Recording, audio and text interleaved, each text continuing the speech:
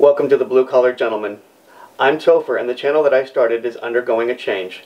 Craft beer, although still enjoyed, will no longer be the focus. Enough small brewers have allowed sexual assault, bigotry, misogyny, homophobia, and anti-science nonsense into their workplaces that I need to distance myself from craft beer for a while. Instead of reviewing, I'm taking a stand.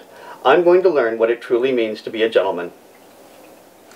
Pronoun designations lately have become complicated. I've never believed someone must be assigned male at birth to make himself into a gentleman, so currently this channel believes that anyone who identifies as a man has the potential to make himself into a gentleman. If societal terminology or values change, we may need to revisit the issue. Most of us recognize an ungentlemanly behavior when we see it. The challenge then is learning what is gentlemanly conduct. What are those little nuances that turn a run-of-the-mill nice guy into a gentleman of distinction? Follow me and we'll learn together. We'll look at time-honored traditions and see if they still hold true in the 21st century. We'll uncover secrets to becoming a gentleman on a budget. You see, I'm still a blue-collar guy. I've cleaned, cooked, lifted, hauled, and operated something for a paycheck. I've had to protect my driver's seat with an old bedsheet because I left work so coated in grime. I'm rough around the edges, and that's where I'm starting. The single mother who birthed and raised me passed away in 2020.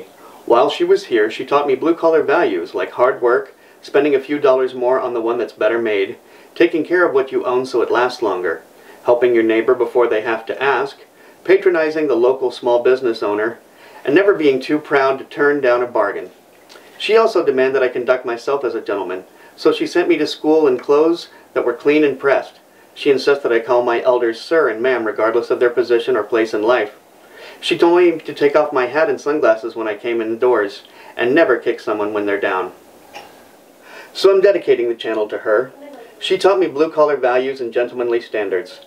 I hope she'd be proud, and I hope you'll stick with Nancy and me as we go through growing pains. Cheers.